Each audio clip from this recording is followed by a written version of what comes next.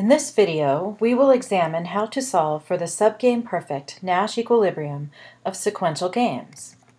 By the end of this video, you should be able to completely describe the set of strategies available to a player in a sequential game, find the Nash equilibria of a sequential game, and use backward induction to solve for the subgame perfect Nash equilibrium of a sequential game.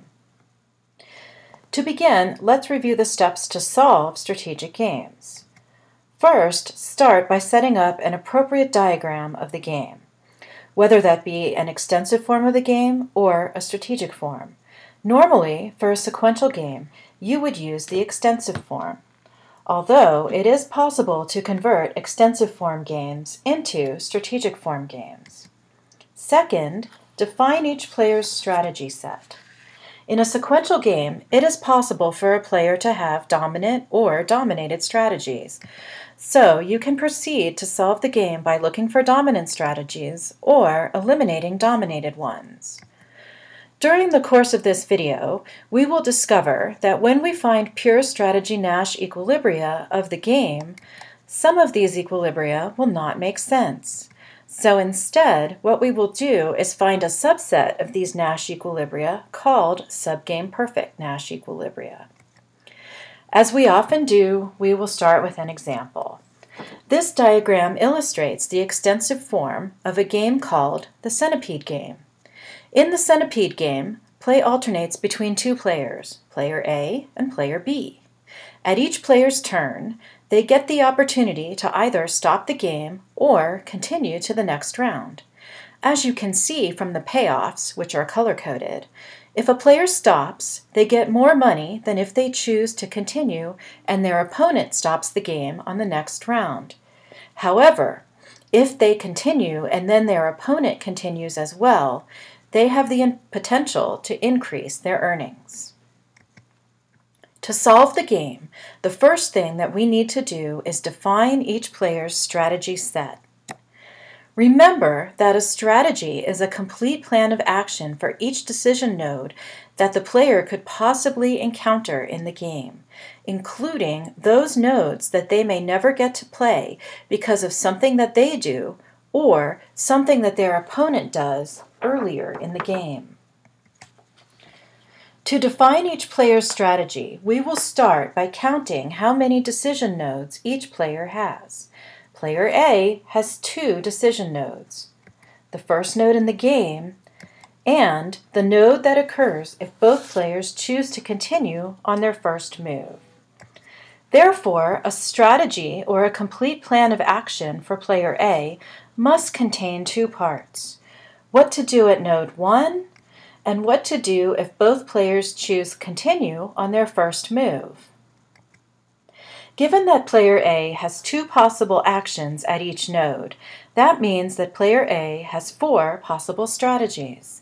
Always continue, continue and then stop, stop and then continue, and always stop. If strategies 3 and 4 seem a bit strange to you, I ask you to bear with me for now. A strategy is a complete plan of action, so it must include a plan for player A for their second node, even if it means that they'll never get to execute that plan if they play the first part of their strategy correctly. For now, you can think about the second part of those strategies as a contingency plan. What player A would do if for some reason they made a mistake when executing the first part of their strategy. We can go through the same procedure for player B. Player B also has 2 decision nodes. The first one occurs if player A starts the game by choosing continue, and the second one occurs if player A chooses continue on both of their turns, and player B also chooses continue on their first turn. This means that player B also has 4 possible strategies: always choosing continue, continuing and then stopping, stop and then continue, and always stopping.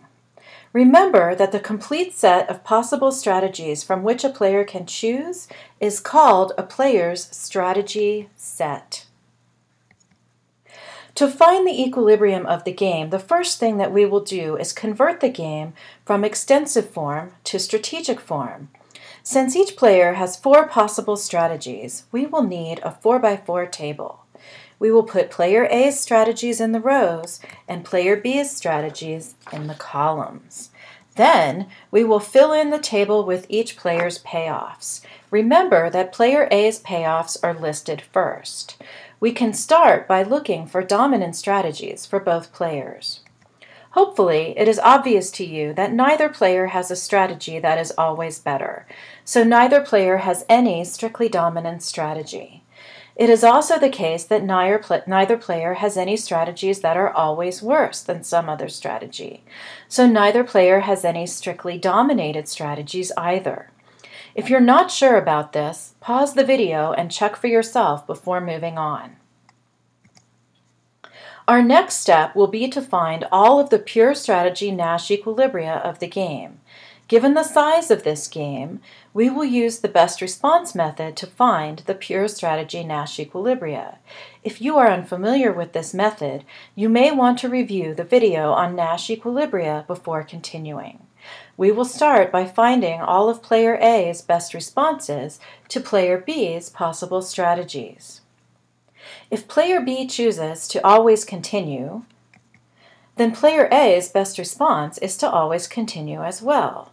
If player B's strategy is continue then stop, then player A's best response is also continue then stop. If player B's strategy involves stopping on their first move, then player A's best response is to stop on their first move as well.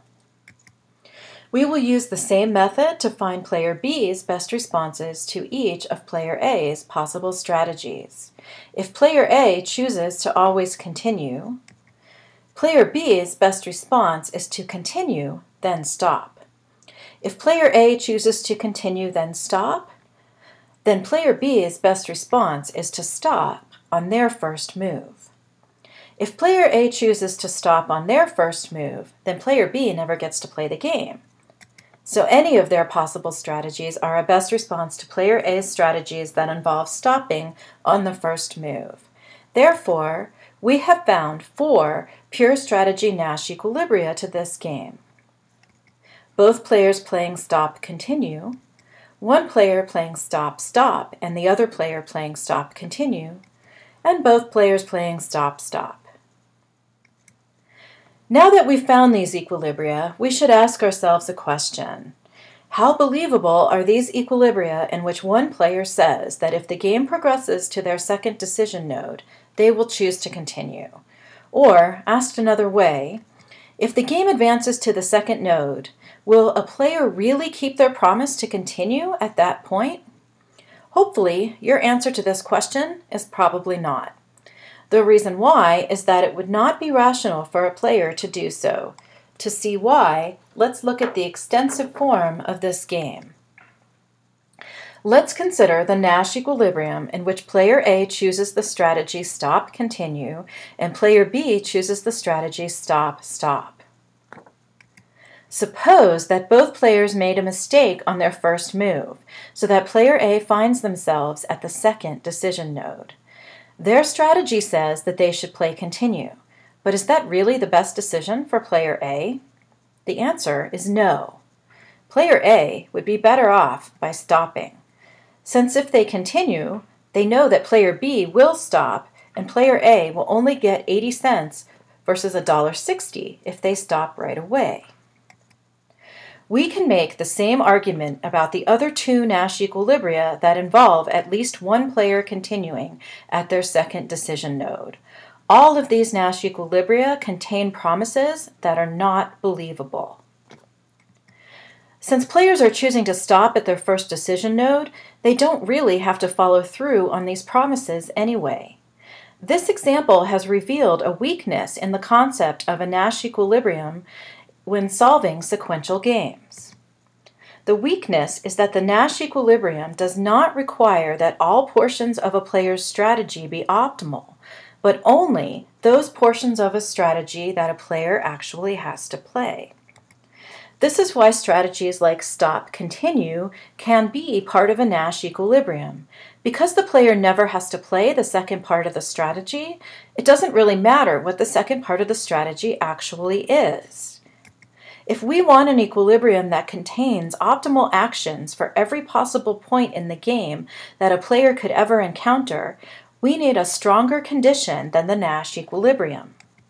This condition is called the subgame perfect Nash equilibrium. To find the subgame perfect Nash equilibrium, you must solve for each player's optimal action at each subgame of the game. For sequential games of perfect information, a subgame is a decision node and everything that comes after it in the game. This game has 4 subgames. The first subgame starts at player B's second decision node and includes everything after it. The second subgame starts at player A's second decision node and includes everything that follows it. The third subgame starts at player B's first decision node and includes everything that follows. And finally, the fourth subgame is the entire game. Notice how we found these subgames. We started at the end of the game and worked our way back to the beginning. This is not an accident. It is because to solve for the subgame perfect Nash equilibrium, we will start at the end of the game and work our way back to the beginning, using a process called backward induction. Let's solve the centipede game using backward induction. We will keep track of each player's optimal action at each node, which ultimately will give us each player's subgame perfect Nash equilibrium strategy for the game. We will start by solving the first subgame. In this subgame, player B will make $3.20 if they choose stop, or $1.60 if they choose continue. Clearly, player B will choose stop. So we can fill in this portion of player B's strategy. Then we can delete this subgame and move the payoffs from player B's optimal strategy up to the next level of the game. In this subgame, player A will get 80 cents if they choose continue and $1.60 if they choose stop. Therefore, player A's optimal choice is stop. We can fill in this portion of player A's strategy, delete the subgame, and move the payoffs up to the next subgame. Once again, player B's optimal action is to choose stop. In the last subgame, player A's optimal action is also to choose stop. We have now found the subgame perfect Nash equilibrium of this game. It involves both players choosing stop at every decision point in the game. Let's note a couple things about this equilibrium.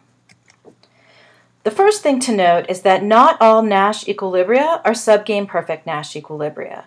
When we started analyzing this game, we found 4 pure strategy Nash equilibria. Only one of these equilibria is a subgame perfect Nash equilibrium. The second thing to notice is that subgame perfect Nash equilibria can only contain threats or promises that are credible. By this, we mean that if a player is threatening to play a given action as a part of their strategy later in the game, then in order for it to be credible, it must be rational for the player to actually follow through on that threat or promise later in the game if they get the opportunity to do so. As an example, let's consider a player's threat to stop at their second decision node. This threat is credible because, as we saw earlier when we solved for the subgame perfect Nash equilibrium, a player will make more by stopping than by continuing. Therefore, the decision to stop is a payoff maximizing decision, and the threat to stop is a credible threat. In contrast, the promise to continue is not credible, because by doing so, a player will only lower their payoff. Thus, we can see that no strategy that includes the choice to continue at a decision node can be part of a subgame perfect Nash equilibrium for this game.